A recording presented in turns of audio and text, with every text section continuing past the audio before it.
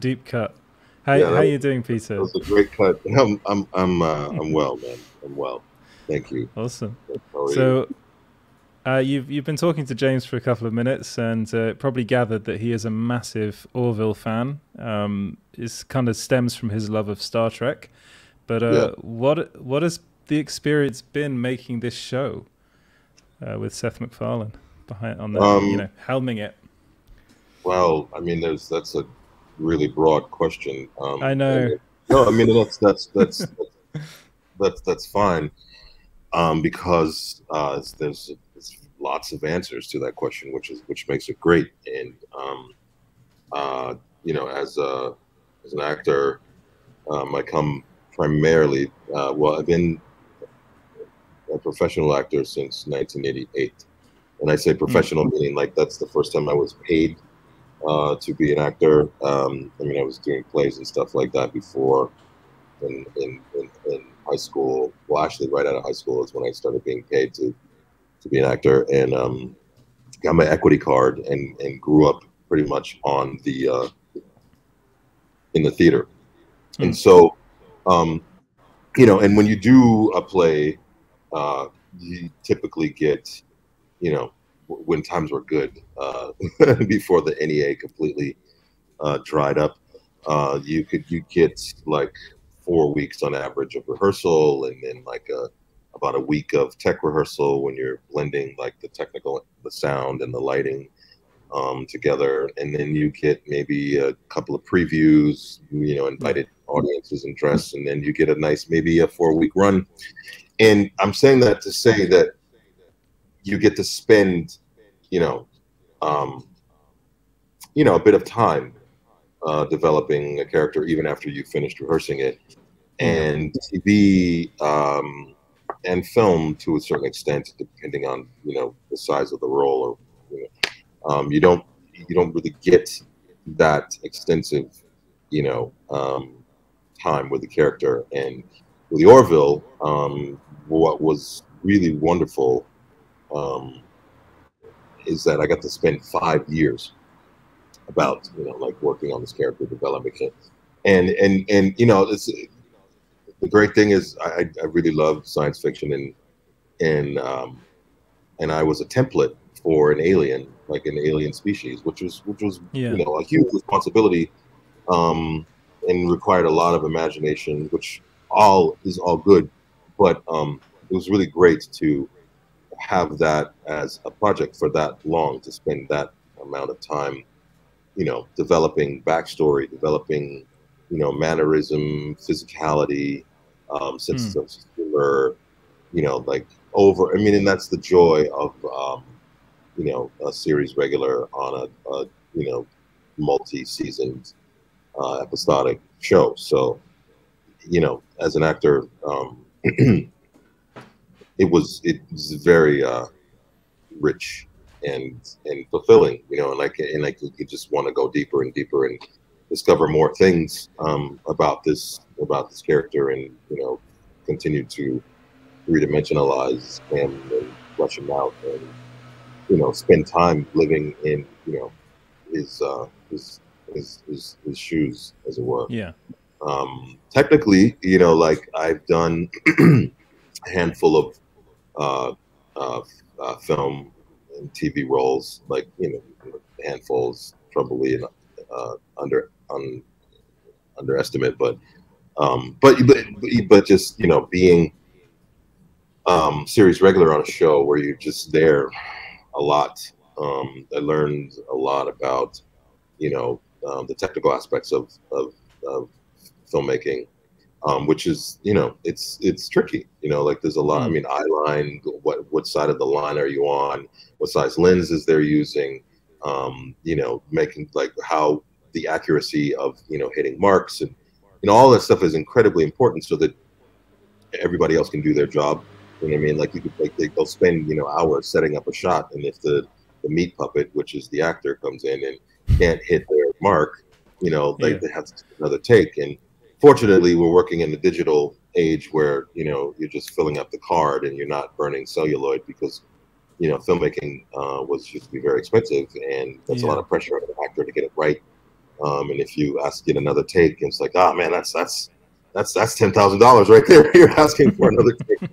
So this is cool. It allows me, the actor, to just be a little bit more comfortable, so if you flub a line, you start Yeah. again, just understanding everything that's going on around you, so that everybody gets to do their work, so I mean, I feel like spending this much time on a set. I mean, and essentially season 3 New Horizons, we made like 10 movies, which was amazing. And also shooting out of order, over a period of 2 years because of COVID. There's like this huge extension of concentration that was required to be like, okay, so wait, and we were shooting episode 3, and then we're going to jump to episode 7, and then we're going to jump to episode 2, and so this, like, having like an emotional continuity was tricky, challenging, and fun. These are all things that I love, being, having things thrown at me to see, how you handle it. Seth is a really great guy to work with and for, and I say for because this is his brainchild, his out of his imagination. He came up with all the names of the characters and kind of created this world, and invited myself and the rest of the crew and cast to come and play in his imagination. And he's a wordsmith. Like, he's an incredibly talented guy all around. I mean, he's a really this is a satirist, and so his wit is amazing. I feel like he's on the right side of things politically and historically. He actually is very passionate about things that are facing us as a species. Unfortunately, a lot of fuckery. Excuse my but it's true. So he took on Fox News. He took on the Fox network, essentially, like Rupert Murdoch and all these people who I feel like are on the wrong side of things, and didn't hold his tongue. Like the whole Kevin Spacey business, with Family Guy and Stewie, like before the whole thing blew up. So he's not afraid to say what he feels, and with wit and humor. He's also a very I think gifted writer, in that he can craft language for each character. So it's almost like because he's like also a talented musician and talented singer, and composer. I mean, I think he can hear and he can write everything for like, I feel like Bortus is sort of like a cello or a contrabass, and Scotty's like Scott Grimes is a piccolo. You know what I mean? Like, he's like so he can sort of write like symphonically what the characters how it sounds. So if something doesn't sound right, it's telling. So and good on him for venturing out away from Family Guy, American Dad, and Ted to try to tackle serious some drama. So we got like a nice dramedy going. And then, when he's on set with us, he's one of us. We're working, and like sometimes we get in the weeds with the words, or he'll get, everyone's tripping over the, trying to get it right. That's the impetus, is to get, we'll do 10, 15 takes, until it sounds, until it's like, yeah, that's it. Let's just get another one for safety.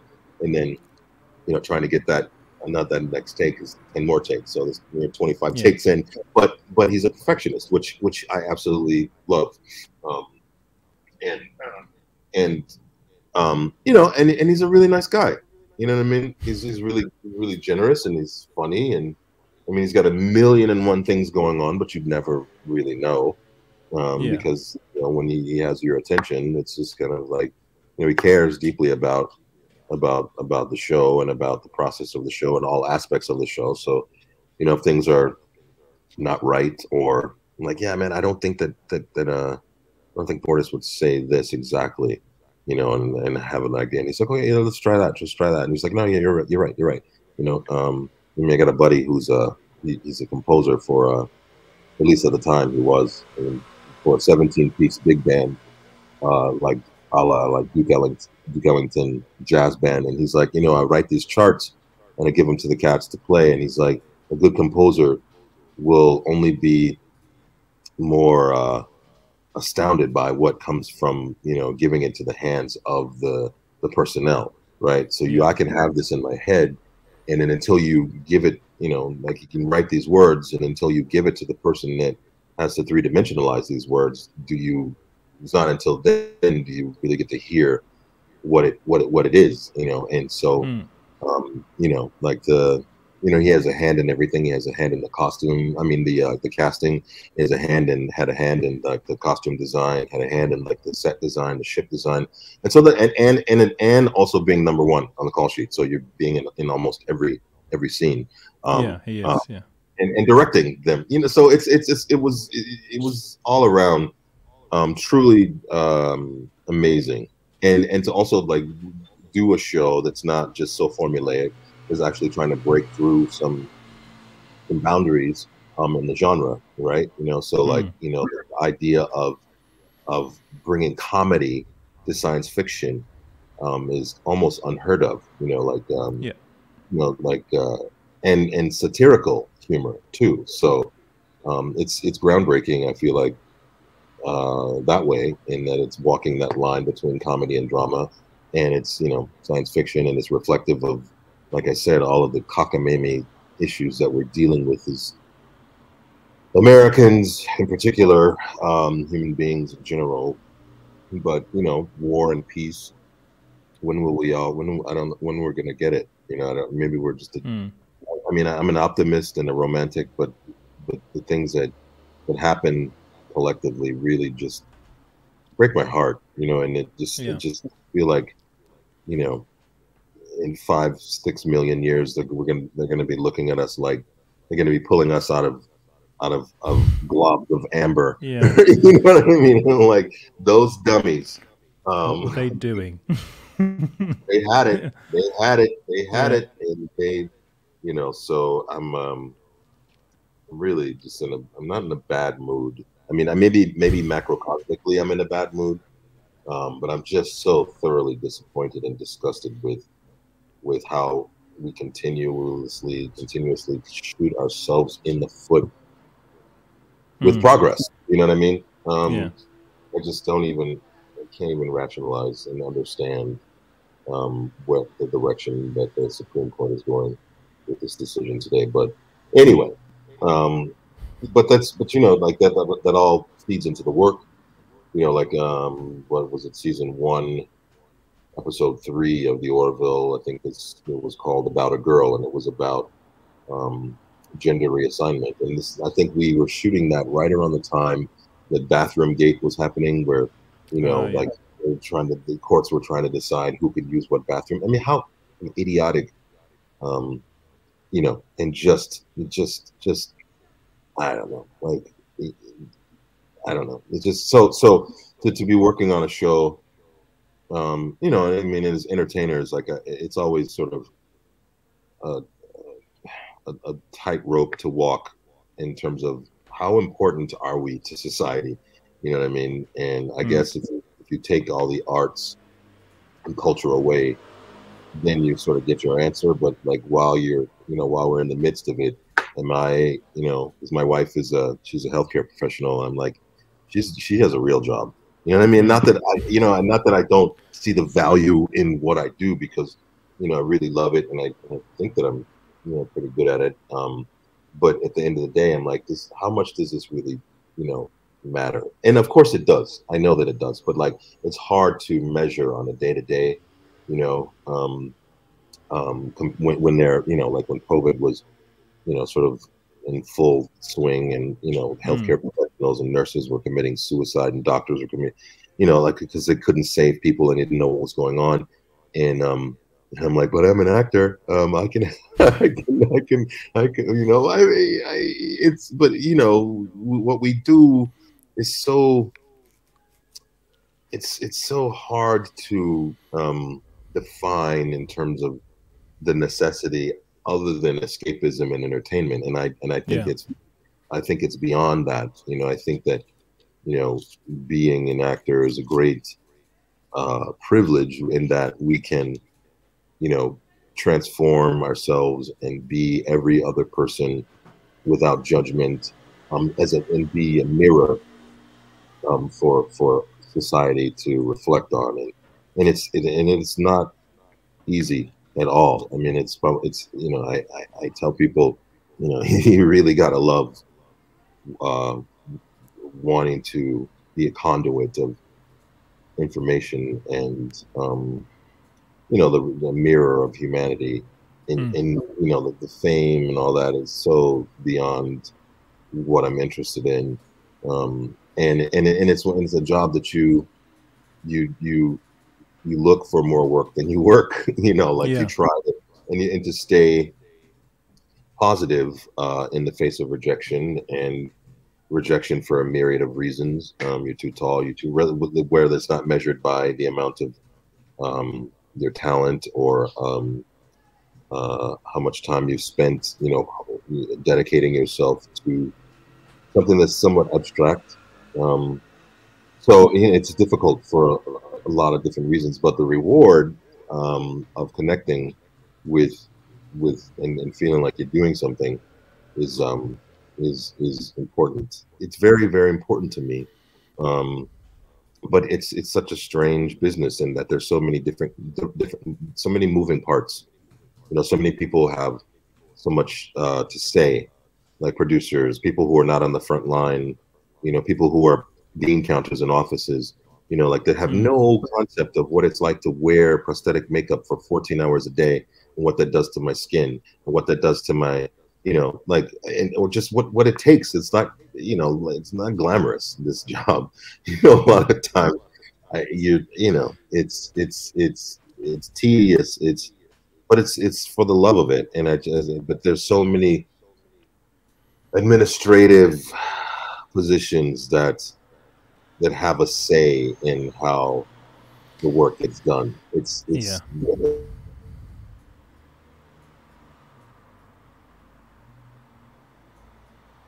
Hello, things that are No, I think, yeah. Sorry, I happening think on not just doing, you know, not just saying my words, you know, not being photographed. It's the larger, and you know, I mean, I'm just like very passionate about, you know, how I'm contributing to society as a whole. So maybe we should talk about the show. I don't know. Not just ramble on. I feel like an old man. A lot of what you were saying does actually tie in really well with the Orville. Like, I do think watching the show, Seth MacFarlane obviously really does want to talk about current affairs and what's going on in the world in his show. And that, if anything, that is shown a lot with your character, with Bortus in the show. I feel like there are a lot of episodes that focus on your character, in particular, like so like Primal Urges, for instance, you know, and it's still one of my favorite episodes of the show. Actually, I think that's a really, really terrific episode. Great performance, and it's a very interesting. It's like, I always feel like Seth MacFarlane is able to do that with his shows, like kind of bring in cultural affair, like actual real cultural issues and current affairs into his show, and kind of, as you said before, satirize them. And I feel like he was able to do that with this show, and also in a weird way kind of make one of the best Star Trek shows we've seen, because the current state of Star Trek at the moment is a bit, I'm not sure if the people involved in Star Trek at the moment actually understand Star Trek, but I really get the feeling that Seth MacFarlane does. Yeah. I mean, and if you just take Star Trek as like an institution, right? You know, like, so science fiction, you get to have it was the first interracial kiss on television. You really get to take you know, take the piss, as they you know, really get to, like, you really get to stretch and explore because it's couched within this world that's not real, right? So like you can get away with, because it's like, imagine if you will this, imagine if you will that, you know what I mean? And what does this look like if you have, you know, Captain Kirk getting down with like the green lady this week, and then like the lady with 4 legs this week, you know what I mean? But it's like, you know, and I think it's indicative of the time. I feel like you know that series really pushed the envelope in terms of possibility, because again, it's like, let's imagine like what the future, like the future is limitless. It's like, especially the more we, you know, detach ourselves from the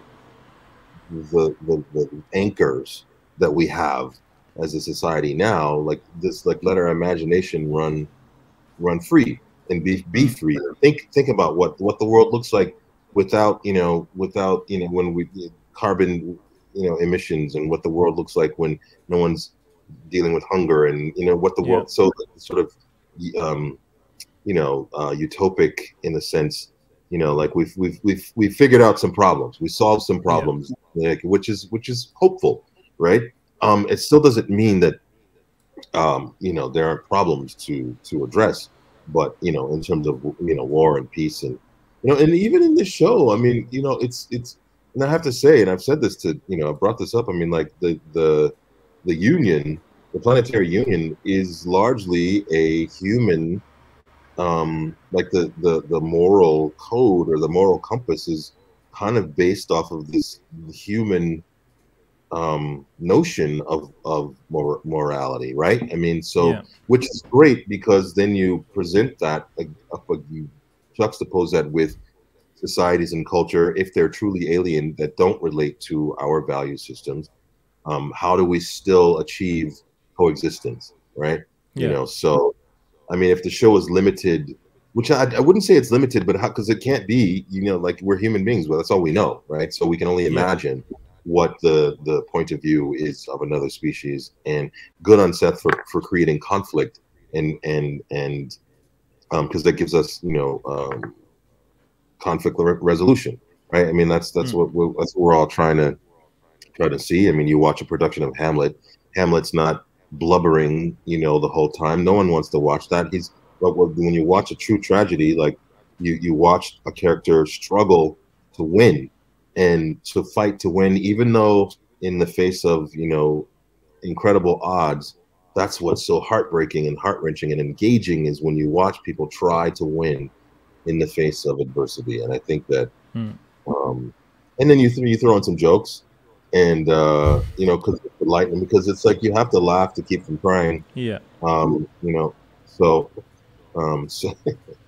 and a lot of times, you know, just to take a break, because you can't just, you know, I mean, and I feel like maybe that's which I'm a fan of too. Like, I'm a fan of the dystopic future. I'm not a fan per se, but I'm like, I get it. Like Blade Runner makes like the Blade Runner, especially 2049, makes a ton of sense to me, where consciousness is starting to grow in AI and self-awareness. And you know, I think it's such a tragedy that K for a while believes that, you know, he might be human and he's not, you know what I mean? And then when he finds out he's not, it's like, it's so, and so then you find yourself feeling empathetic for an android, right? I mean, and I'm like, that's you know, like, makes perfect sense of the way that the world is going. And you know, I'm not necessarily a fan of apocalyptic, you know, things, because I feel like, you know, I don't ever want to feel like, I don't ever want to know a world where we're just, where, you know, we lost, and we Chernobyl the whole world. I mean, although I love those narratives, you know, like I love, not I don't know, I guess I don't say love, but like, you know what I mean? I mean, I'm just, you appreciate them. I'm deeply interested in it, you know, deeply, and especially when it's the attention to detail. But you know, with this show, with the Orville, I mean, like, because it's not a dystopian sort of future, we don't have to be mired, we don't have to be bogged down in, you know, in that, you know, sort of, we can, because it's only an hour, right? You know, we can you can get into, you know, other aspects of conflict, you know, like because we're not, you know, like dealing with it's removed a little bit. Yeah, it is. We Yeah. can sort of Yeah. deal with the headlines, Yeah. and take those on, and that's still a whole lot of um, you know, work. Yeah. There's still a lot to be mined, even, you know, if you're just sort of dealing with like in a, you know, world that's not so dystopic. You know, like there's still a lot to be to mine and discover.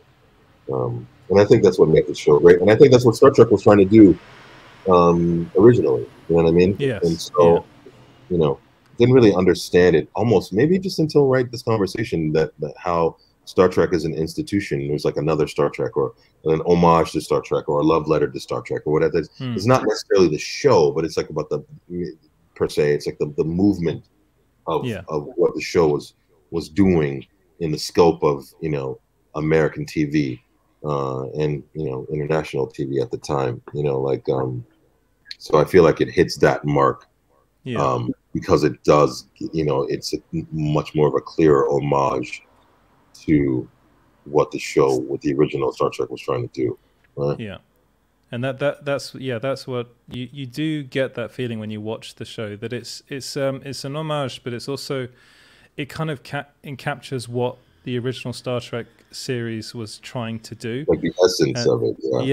Yeah. And I think that's why, like, so many Star Trek fans have really gravitated towards the show. And when we heard that season 3 was going to be the last season, I think a lot of people were very upset. So is that really the case then? Is that it? You know, I don't know, because again, like the way that the TV world works is, you know, like it's Family Guy. Well, I got canceled, I think, twice. You know what I mean? Yeah, it did. And so, you know, depending on how the fans react to the season, if there's a high demand, if people are like, we want more, then I would like to think that they will figure it out. And I know that Seth is still really interested in doing, you know, because I was at his house a while ago, and he was like, season 4, hi buddy, season 4. So, you know, there's talk about a movie. You know, like I certainly hope that this is not the end, but like because it took so long to renew, to shoot season 3. You know, it took a long time, but like for lots of good reasons and for lots of reasons that were out of our control, such as COVID. But, you know, it's okay, buddy. Go over there. Go over there. And thank you. I'll see you in a minute. Who knows? You know what I mean? Like again, I'm just a meat puppet. I don't know. You know, tell me. I don't know until the end. And I certainly would love to do more. Just watching. I just watched. You know, episode 4 of New Horizons last night, and I'm like, wow, they're really going places that, you know what I mean? And then, you know, and then the wake up to the news this morning, I'm just like, yeah, this show still has a pocket of relevancy that it's operating in, and it'd be a damn shame, honestly, if it would be, if there'd be no more. So I know that the show is very expensive to shoot. I mean, these are all like, you know, primary considerations. Who's going to pay for it? What network has the money to fund like a $12 million episode? You know, like what network has, like, you know, and that's just the ballpark, sort of just throwing it out there. I know that there were episodes that came in way over that budget wise. And you know, so it's a very expensive show because you consider like the FX that are happening. You consider you know, just the scoring of each episode. I mean, there's like an 87 piece orchestra that's scoring every episode. So you go back and you watch you know, you watch the episode, rewatch an episode, just listen to the music, just watch it just for the music, Yeah. just, and there's like every frame is, well, every scene is scored, and that's an enormous undertaking to like have that. So I mean, it's a big show. It's like I said, we made like 10 movies, and that's, you know, that's a Yeah, lot. basically. That's Yeah. a lot to sustain. So they're considered, they're factors. Like I know that I would imagine that that's a factor that would come into play whether there's another Yeah. season. But I just think that I feel like we're just getting started. We're just like got into this nice groove. You know, season one, people are like, well, what's this? Is it Family Guy in space? Like by the third episode, they're like, no, it's not that. But what is it? You know, and then like the whole, Yeah. you know, monster making industry, like Howard Berger and with KNB Effects. I mean, like, you know, again, and still trying to break out of like the bipedal alien, like, you know, so it's like, okay, that's a person wearing a suit, obviously, but they're trying Yeah. to push the envelope with like a character like Unk, who's like this huge, you know, very phallic looking, you know, Yeah, that's the best way to describe him. Yeah. who deals with, you know, dirty porn, you know what I mean? So Yeah, it's like, exactly. Yeah. it's like, but just trying to break through that mold of, you know, so people forget that these are actors in these suits, Yeah. and it's not CGI, right? You know what I mean? It's sort It's of all an homage, practical. Yeah. so practical, which is old school, and makes it, kind of keeps it in that like analog kind of world, and accessible sort of world. Yeah, it makes it more expensive as well to do it that way. Absolutely more expensive.